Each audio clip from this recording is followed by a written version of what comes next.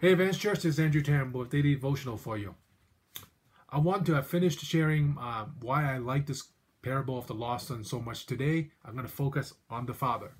And you'll find the parable in the Gospel of Luke, chapter 15, 11 to 32. Let's start in verse 12. The younger one said to his father, "Father, give me my share of the estate." So he divided his property between them. Then we jump down to verse 20. So he got up and went to his father. This is after he came to his senses. But while he was still a long way off, his father saw him and was filled with compassion for him. He ran to his son, threw his arms around him, and kissed him. Then we come down to verse 28. The older brother became angry and refused to go in. So his father went out and pleaded with him. I just want to quickly touch on why the description of the father is so unique in this three distinct narrative between his interaction with his two sons.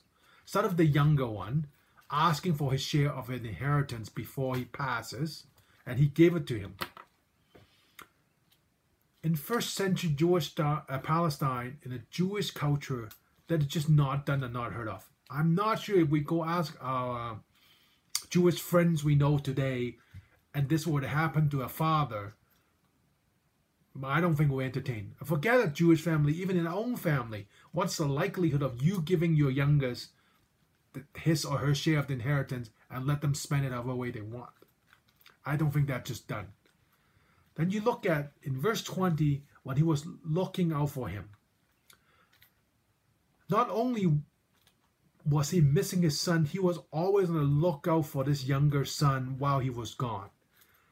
In the cultural context of first century Palestine, a man with this wealth and status will not be A, running because he'll be wearing a rope, B, he wouldn't be looking out on the porch, for lack of a better term, for his son, because he'll be running something else. And then you go to verse 28, it talks about the older brother, which we talked about a bit yesterday, and they pleaded with him while he was angry, wouldn't come in the house. I think this is so out of characteristic of culturally what a father would look like for first century Jews. And I think it's equally amazing for us to look at what our Heavenly Father is like to us in the current day culture. He will look for us, he will run to us, and he will plead with us if we're angry. And so I think we should take heart that we can be angry at our God, and we could run away, but he'll always be there watching for us. And thank you for spending these 3 days with us, and I hope you have a great week.